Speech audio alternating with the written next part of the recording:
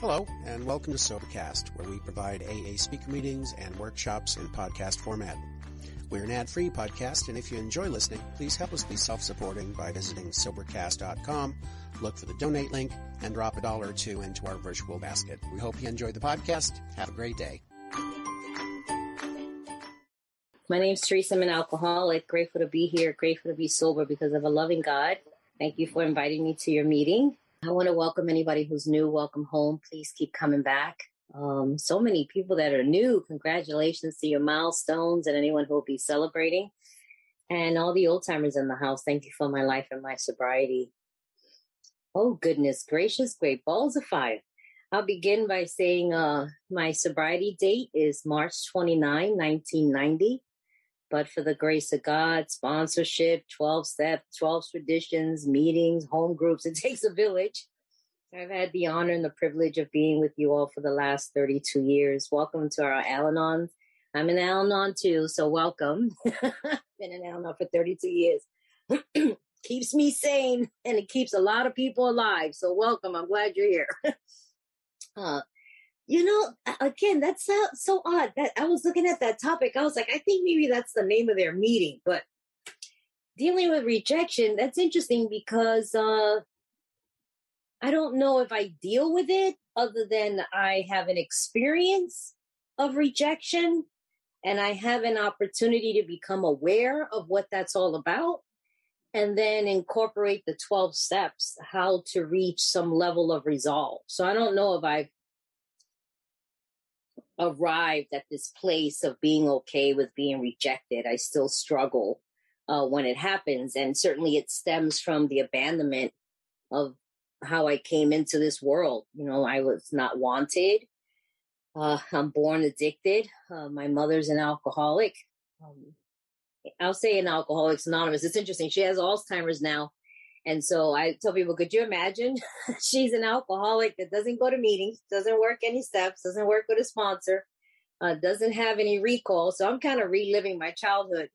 And then she doesn't remember anything about it. So she gets to get away with it today because she has Alzheimer's. So that's how. And so the rejection began there. And certainly I wasn't cognizant of it at the time, right? I wasn't aware. I didn't come into the world going, I'm unloved and unwanted. I was abandoned at the hospital and my mother wanted nothing to do with me. And she was happy with my brother and she hated my father. And she just married him to make a boyfriend jealous and got pregnant and had to get married. And my father wanted a family. And so my dad and my grandma brought me home. And so I've been drinking my entire life. They gave me alcohol in my bottle and left me alone in the house with mom. And she discovered she was alone with me and began to smother me. She thought she can kill me once and for all. We talk about rejection. My mother tried to kill me. And I spent the next 24 years her trying to kill me. And then she set a precedent that a bottle of alcohol was to remain in my mouth and never to be removed, only to be refilled. Because she recalled them saying, if you give her alcohol, she'll stop crying. And I grew up with a lot of physical abuse, verbal abuse, and sexual abuse. So before I came to you, the first 24 years of my life, abuse was the only thing I ever knew. And the fact that I was unwanted, unnecessary, insignificant, I was not important. People can do with me as they wanted to. It was as though, and it still comes up today, it's as though life never wanted me. And we talk about self-will. Somehow, this still comes up for me. Somehow, I feel like I insisted on coming to this dimension, and the universe and the people around it are constantly reminding me that I don't belong here, and I shouldn't be here. And that's how I spent 24 years of my life. And alcohol just allowed me not to be present for any of it. Alcohol was the only thing that told me if nobody loves you, I love you. If nobody wants you, I got you. It's you and me against the world, and you don't have to worry about anything. I'll handle every situation. And in some ways, I remember my sponsor telling me once that I replaced my higher power, which was alcohol. My reliance was completely on alcohol. I replaced that relationship with alcohol with Alcoholics Anonymous. It's still similar in the relationship that I have with the God of my understanding here. I'm not under any delusion that I've ever been running on self-will, that I've been in charge. I've always needed something else other than me in order to get up in the morning or go to bed at night, to go to work. I've always operated off of something else. And if there's anything that's different in the higher power that I discovered here, is that it needed my permission. And that's in step 3, to make that decision to turn my will and my life over to the care, as well as instead of the other higher powers that I had in my life before I came here, the other higher powers robbed me of my dignity, my integrity, my self-respect, my identity, right? I was just a human doing rather than a human being. And the higher power that I found here gives me dignity, integrity, self-respect, and self-esteem. And so the one that I've discovered allows me to, even to this day, come to a place of acceptance. It's interesting. My sponsor had pointed that out to me. The same thing that alcohol in a way would say to me, like, if nobody loves you, I love you. The higher power that I have today says, if nobody loves you, I love you. If nobody wants you, I want you. You are my child, so I'm a child of God. You deserve to be here. And I'll take care of you. I'll protect you. I'll support you. And I'm 57 years old. And that is how I've been living for 57 years. Whether it's alcohol, my reliance, or the God of reason, or the higher power that I found in Alcoholics Anonymous. And this higher power, the other one was the one that lived outside of me. I depended on everything outside of me, and it always failed. And I failed. The language in the big book talks about we're finite. I am limited and measured. And this higher power is infinite. It is unmeasured and unlimited. And so I feel safer in trusting in this higher power to comfort me when you don't want me, to assure me that I'm enough despite what you think of me. But obviously it's going to come up because I grew up being rejected and unloved and unwanted. And so in the past, I discovered through inventory that I held people hostage, or I let you hold me hostage. I mean, I literally was held hostage. For 3 years, I thought he was my boyfriend, but he kidnapped me. He was my kidnapper and literally locked me up and kept me held in this house.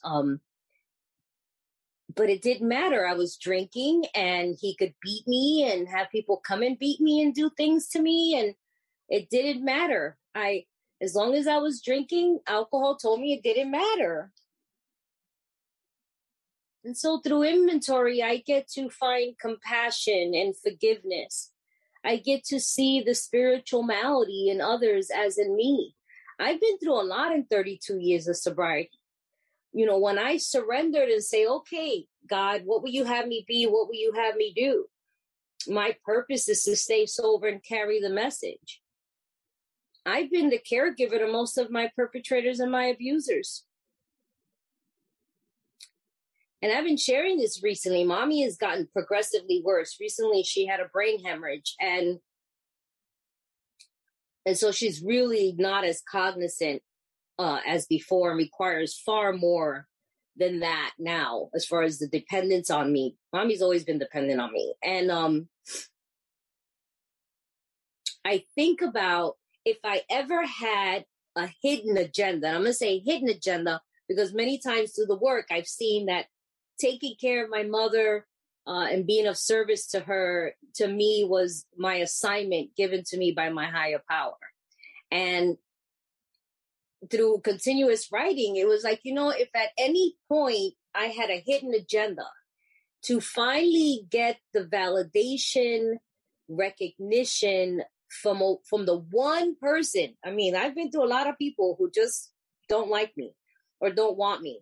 But the one person who's never wanted me since I was conceived If my agenda had ever been to care for her because one day, just one day before she leaves this planet, she will acknowledge me. She will recognize me.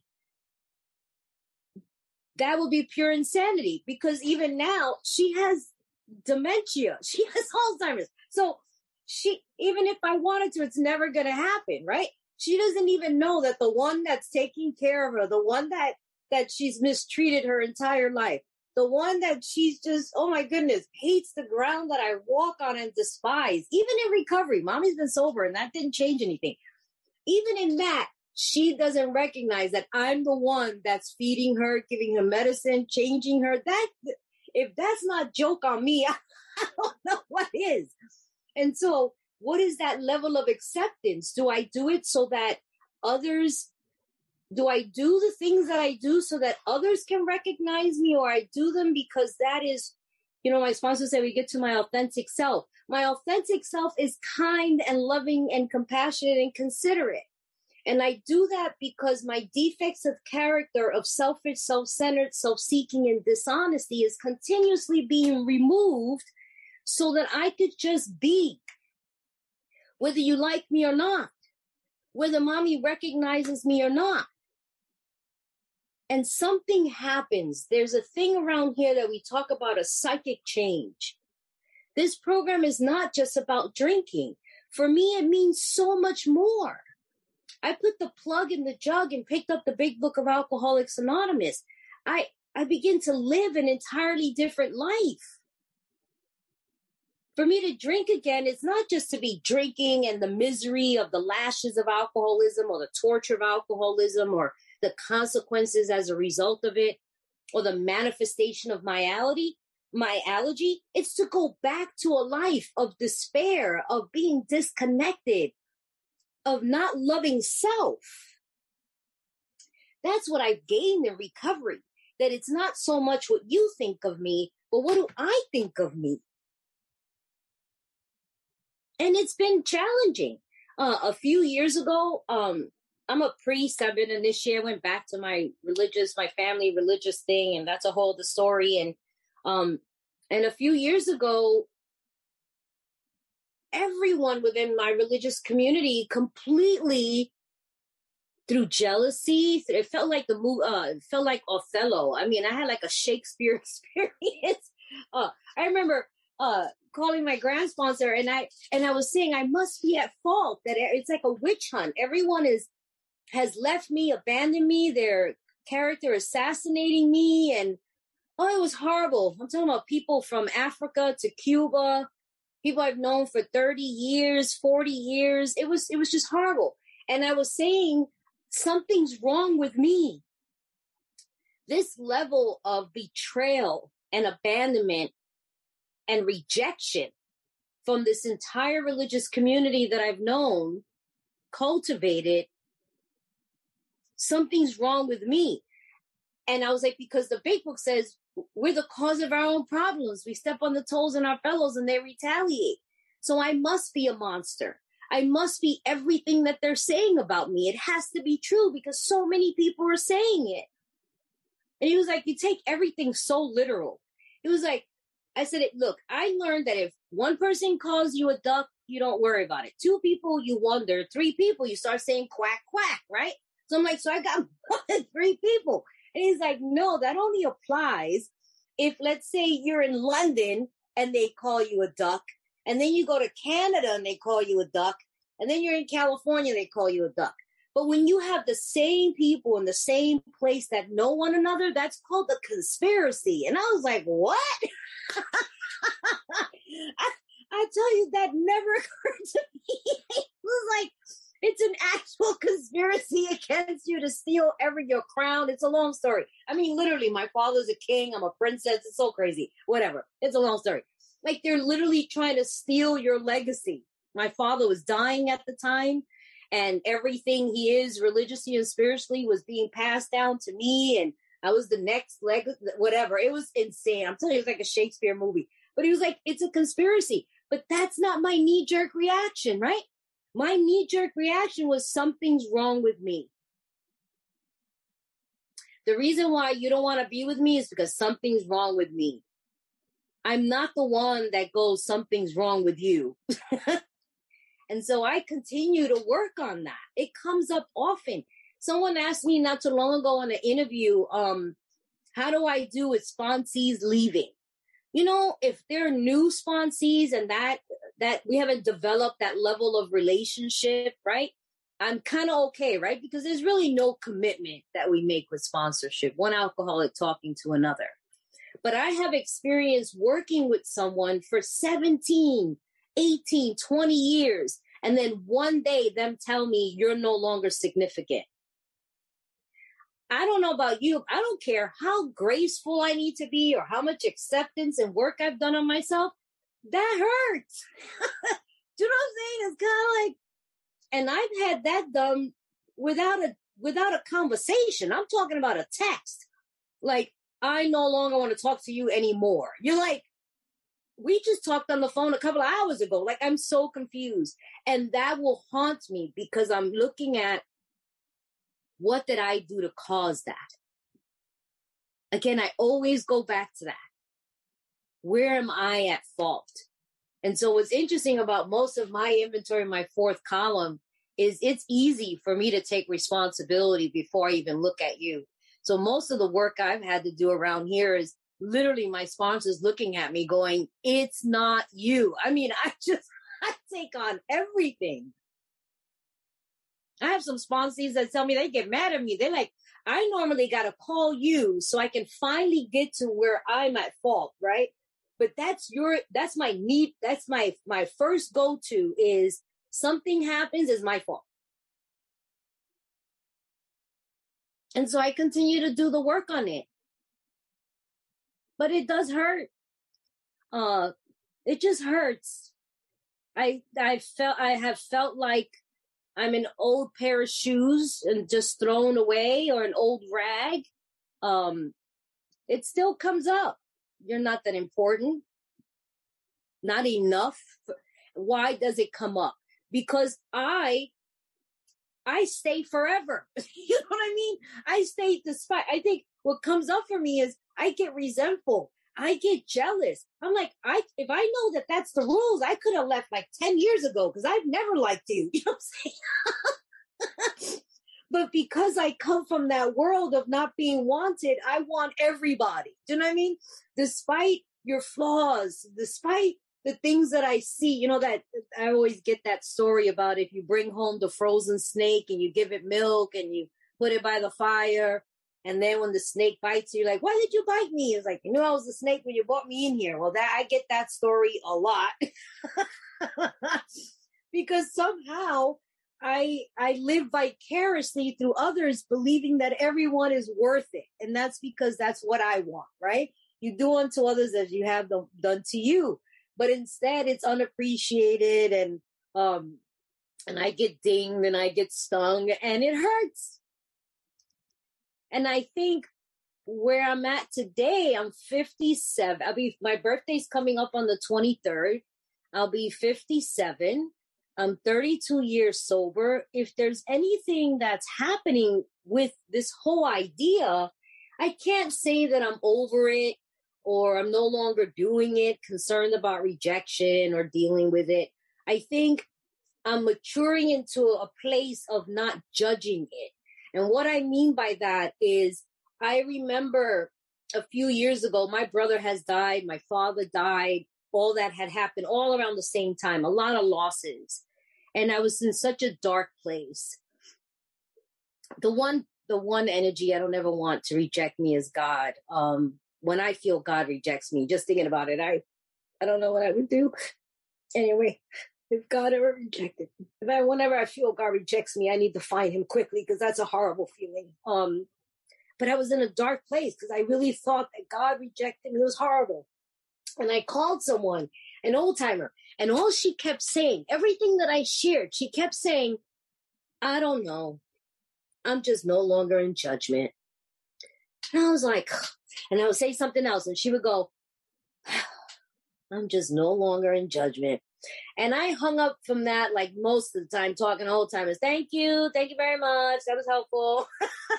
Appreciate it. That was very intense, right? So profound. I'm just going to put it on the shelf and I'll pick it up later when it makes sense to me. And it wasn't until like about 2 or 3 years later, I was talking to somebody and I said, I don't know. I'm just no longer in judgment. And I was like, that's what you was talking about. And so I think that's where I'm at with it. You know, I'm no longer in judgment about things coming up. I'm no longer beating myself up because I'm concerned about that, or the awareness that I have of unfinished business or the disturbances. I think that I'm grateful for the gift of awareness, and I get to see it. And we have tools around here where we get to uncover, discover, and discard. There is a solution or not. I mean, that comes up for me often. I do the best I can, and sometimes it's not met with appreciation. That happens to me often. And I need to look at my own motives. What were my intentions? And if I have good intention and your response is different, I've had to ask God to let go and let God. But I'll tell you, that's a conversation that takes place with my sponsor a lot. My sponsor is always like, when's Theresa going to look out for Theresa? Where most alcoholics, you have to get out of self, right? Extreme selfishness, and be selfless. I've always been selfless. And so the world makes me sad sometimes. People are mean and cruel and inconsiderate. And so I allow that to teach me. I don't ever want those things to change my goodness. And I think that's what comes up is my bitterness is I don't want to be good because you threw me away or I'm bad. Instead is today, I'm like, I don't think anyone gets to rob me of my goodness and my kindness and my tenderness, my compassion, my service, because you don't accept it. My sponsor used to tell me, we're going to get to your authentic self. And I'm a good person. I remember my brother used to tell my mother, he was so spiritually mature. He used to say to my mother, I'm a good son and it's not my fault you don't know that. And I'm not responsible for you to know it. And I would hear him say that and I never got it because I would just try to get her to see it, you know? But I get it today. I'm a good daughter, even if she doesn't notice. I'm a good friend, partner, neighbor, sponsor, sponsee, even if you don't notice. And so today I'm not judging that. I just recognize when it comes up, it's an opportunity to clean house. And remember the 7 steps says, God, take all of me, good and bad. So I don't even get to determine what goes away and what stays. What I get to do is I get to be a witness. I become the observer. I become willing. And I have an experience. And that experience is going to help others. Like everything that I do. There's sometimes I go through stuff like that and I be like, I swear, God, this better help somebody. This better change lives. I'm not playing. I am not going through all this just to be going through it. So I become more tender with me. And in turn, I'm able to be tender with you. But I can't say that I'm completely free from the desire of wanting to be loved, respected, appreciated, and considered. And I think if that's ever gone, then I don't know if I'm having a human experience. I think in some ways I'll be going back to being a human doing. Because before I came to you, none of that mattered. You know what I mean? I had no emotion. I was completely detached and disconnected and not present. So today I say, don't rob me from the experience. When I'm heartbroken, that means I loved. That means I loved. How could you be heartbroken if you didn't love? And so I take both. I don't know how much time I have. You got to tell me how much time I have. I don't know where I'm at. I can't see a clock or anything. Should I be shutting up now? Mark, can you answer that? Yeah, up to another 25 minutes if you wish. I have 25 more minutes? Yeah. Okay. Oh my gosh. Okay. Oh my goodness gracious. Man, that's why I was like, what a topic, you guys. I'm like, okay, we are disrobing up in here. Not that I'm not always transparent, because that's the only thing that I have found my freedom is through transparency, where I'm able to just tell on myself. I lived in a facade. They talk about alcoholics live these double lives. Well, I didn't even have a double life. My entire life was just a camouflage, right? I was a speck I was like a fly on the wall. My identity had everything to do with everything looking pristine and in order on the outside. I wasn't even aware that I was dying on the inside. And so today I get to be very transparent and I get to tell you, I think the safest place that I found about rejection, and I was just, again, talking with someone else about this, is the rooms of Alcoholics Anonymous. Here's the one place where I belong, and the traditions do that for me. I learned the traditions long before the steps, and the traditions keep me safe among you. It keeps you safe among me. The traditions say I'm a member because I say I am. You don't have to like me, and I don't have to like you, but I have a seat. They still joke in my home group going, hey, Theresa, I'm a member. Because when I was new, I used to walk around going, I'm a member. I have a desire. I don't like you either. Okay. But you need to help me. All right. I don't like you either. And we have to help each other. And so they still, I'm a member. I'm this Puerto Rican, I'm from New York City. And, I never hung out with anybody else other than Puerto Ricans. I know they say New Yorkers are a melting pot, but really we're very segregated. And I come into Alcoholics Anonymous and I'm around people that are not really Puerto Ricans. I don't know if you got Puerto Ricans out there in the UK, but Puerto Ricans were very animated and proud people. We're a commonwealth, so we have a sense of entitlement and we're American, but not whatever, right? We're on this island and very tribal, and we tend to just we're tribal people. I tell folks I'm still learning how to have friends because all my friends are my cousins. I mean, I have one uncle that got 36 kids. I don't think I need friends in the neighborhood, and we all hang out with each other. And so Alcoholics Anonymous told me principles before personality. So that means that your personality is not in the equation. My personality is not in the equation.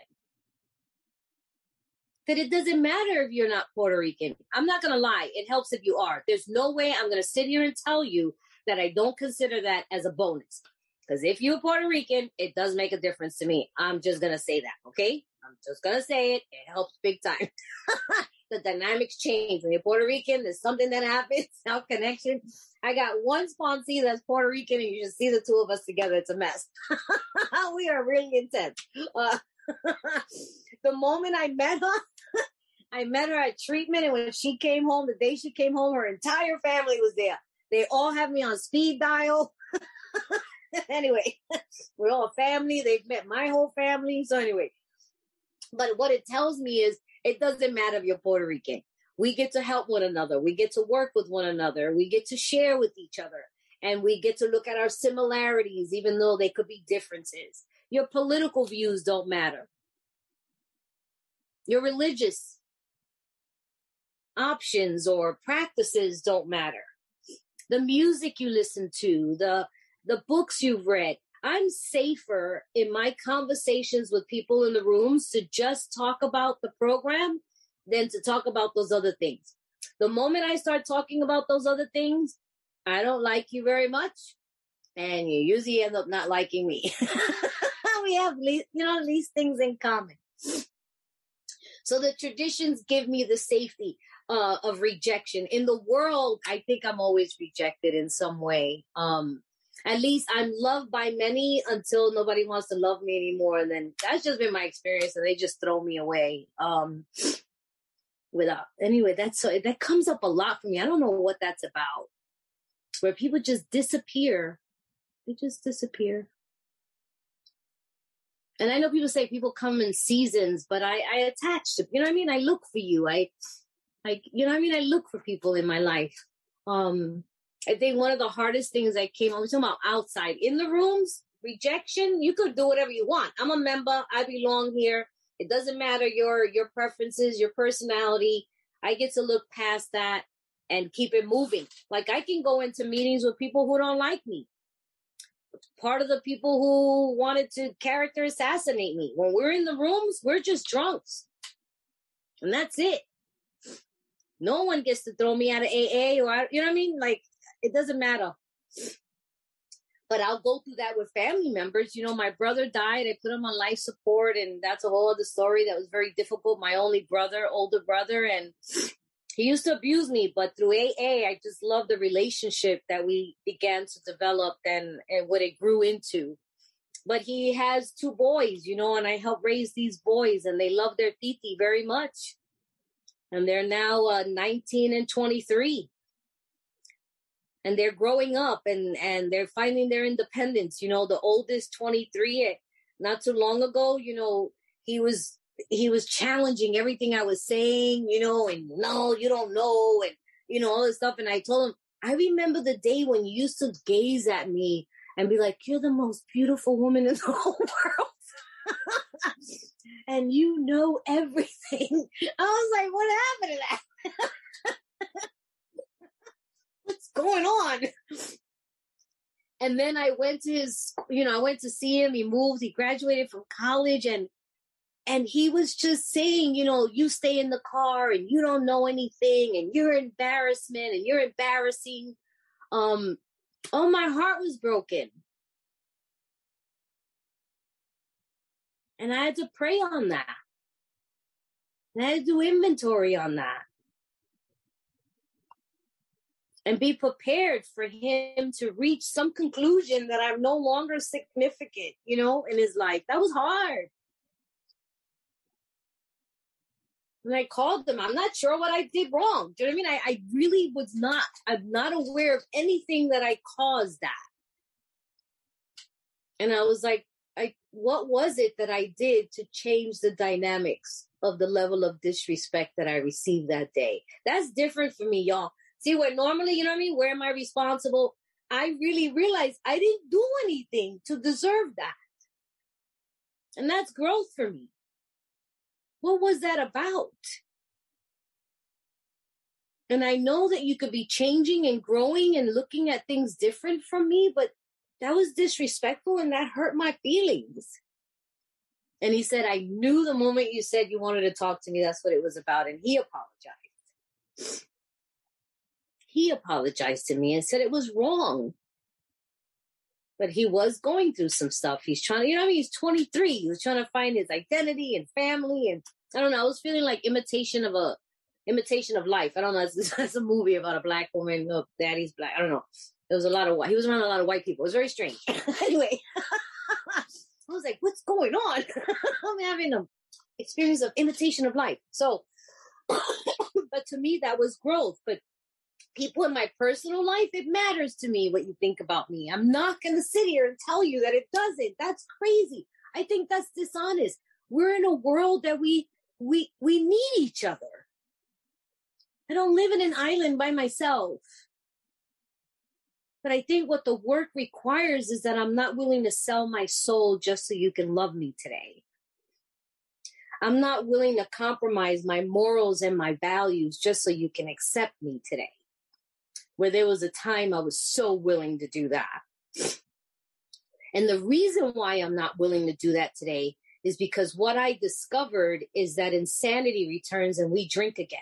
And if there's one thing that I cherish more than anything else on this planet, including my nephews, I don't have words to describe how much I love these boys. I'll lay my life on the line for them.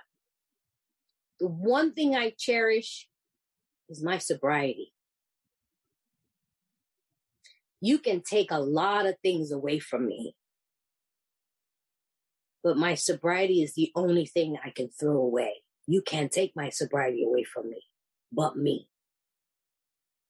And if it means accepting you, if it means being hurt by your choices and doing the work I need to do to let that go and let God, then I'm willing to do it. Because the last thing I ever want to do is to get stuck on how much you don't want me, you don't love me. I tell people all the time, I may have so many question marks in my life. Where I'm going to live, if I got money, no money, job, no job, in relationship, loving me, wanting me, needing me, conspiracies. I can have all of these question marks, whether you're going to live, whether you're going to die, so many question marks. But the one thing I don't ever want to have a question mark is that I'm an alcoholic. Sometimes I can even have a question mark that there's no God.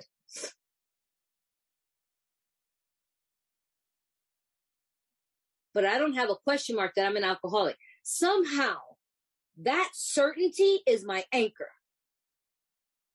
Because I don't have to figure out you loving me, leaving me, staying, getting the job, getting the money, where I'm going to live, where I'm not. I don't have to figure none of that stuff out. The only thing I got to do is treat my alcoholism. And somehow that carries me to the solution about all of it. It's amazing. I remember when all that stuff happened, my brother called me and said, "Where are you?" I said, "I'm about to go into a meeting early to put some chairs up." Because you know what? I can't figure out what all those people are doing. But what I can do is I can go put some chairs up in the meeting and say hi to a newcomer. When my brother died and I watched that line go flat on that machine, I walked out and I went into the kitchen and my oldest nephew followed me. And I turned to him and I said, "Okay, look, I don't know what I'm supposed to be doing right now. I don't know. I'm supposed to be screaming, consoling you, hugging you, telling you something.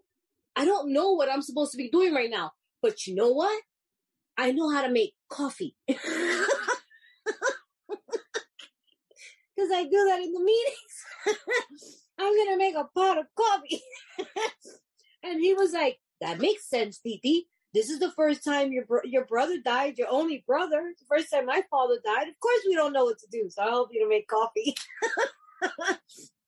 So I get to never reject my sobriety. I never get to throw away my sobriety, take it for granted, rest on my laurels, allow outside influences and challenges and obstacles to get in the way of my relationship with God and my usefulness and the work that I need to do in my recovery. I think that's what empowers me the most. There's a paragraph in the big book that I don't know about you, but it really empowered me. It said, "We squander the hours." People actually have the ability to kill us. And somehow when I read that, I felt empowered. I will no longer give people permission to rob me of my peace and my sanity so that I could drink again. So I'm willing to clean house. And I ran to the remaining steps. And that's what I get to do today. And I get to cry sometimes about it. I get to be heartbroken and disappointed. And I heard a woman tell me years ago, she said, "Theresa, God gives you a heart with 100% warranty. And there's no small print. It's a lifetime warranty that comes with your heart. And whenever it's broken, God will repair it or he'll give you a new one." And so whenever I'm heartbroken, I know that I have a lifetime warranty that God will either repair it or he'll restore me with a new one.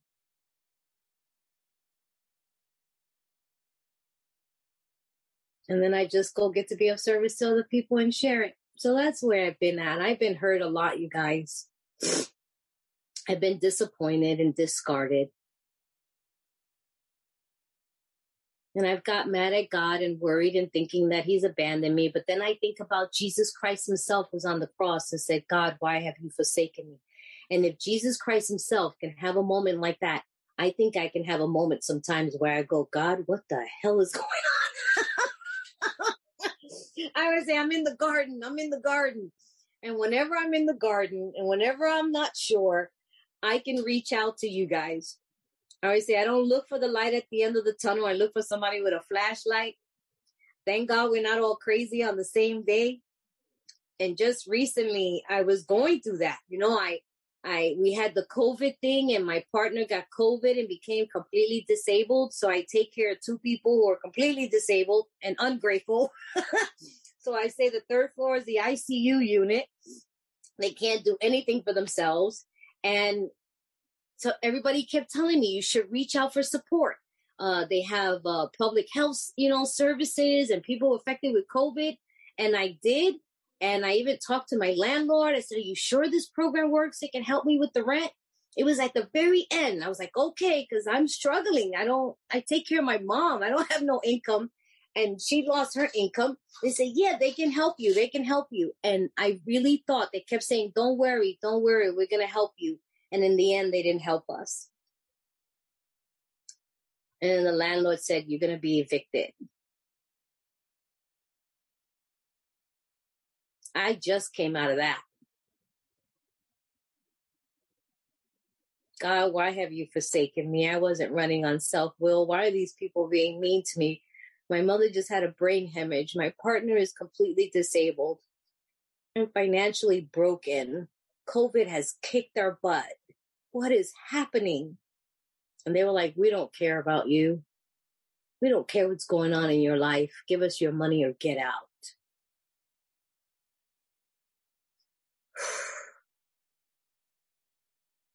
And people will call me and say, have hope, have faith. I'm like, right now, I don't.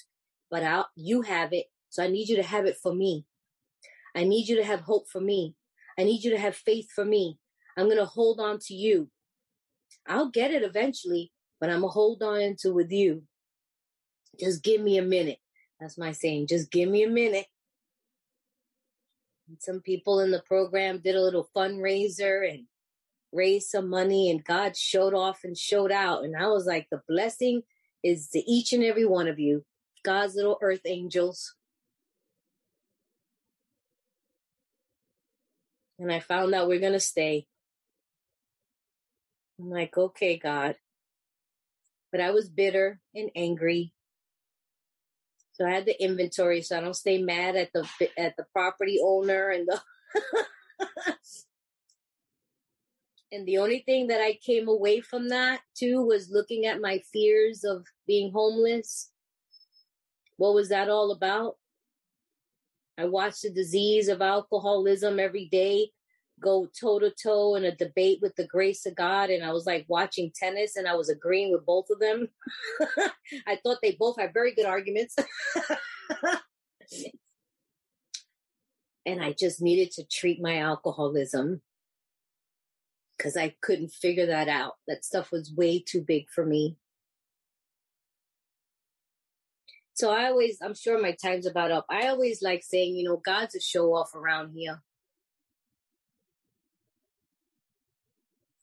I know I got another drink in me, but every part of me tells me if I leave you, I will not have another recovery. So I can't get caught up on some of these things,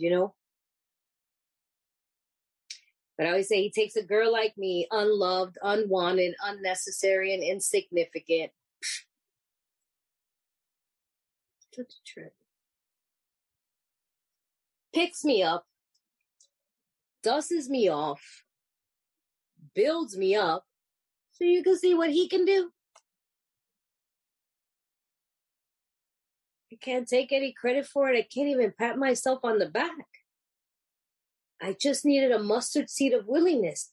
And I say to the newcomer, if this power can do it for a girl that's nothing to most people in life, I am so insignificant to a lot of people. Could you imagine what he can do for you?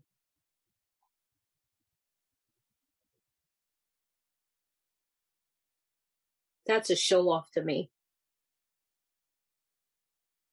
But he gave me a purpose. And my purpose is to stay sober and carry the message. That's it, and that's all.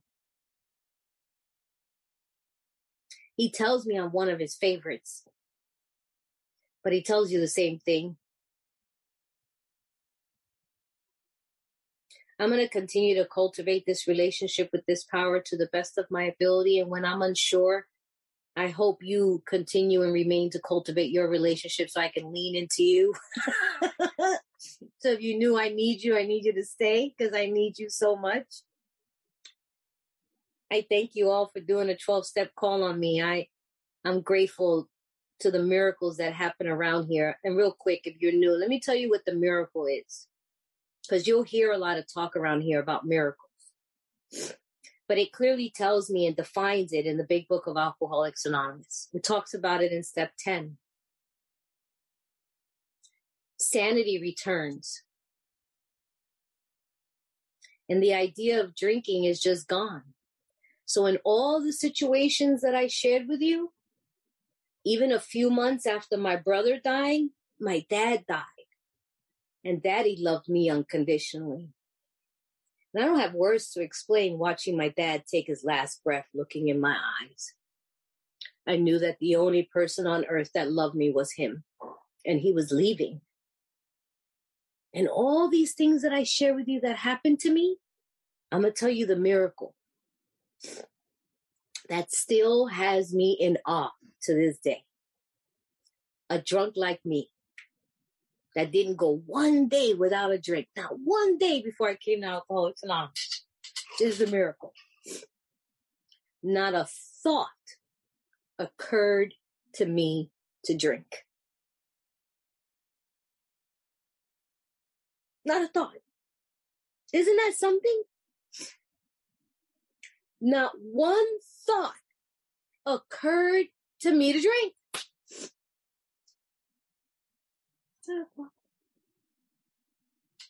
That's the miracle. Without any effort on my part, it just comes. But if you're new, there's a disclaimer. This is only true if we remain in fit spiritual condition. And it don't matter what I did yesterday. It don't matter what I'm going to do tomorrow. It only matters what I do today. So that's why I'm here with you right now. Thank you so much for allowing me to share.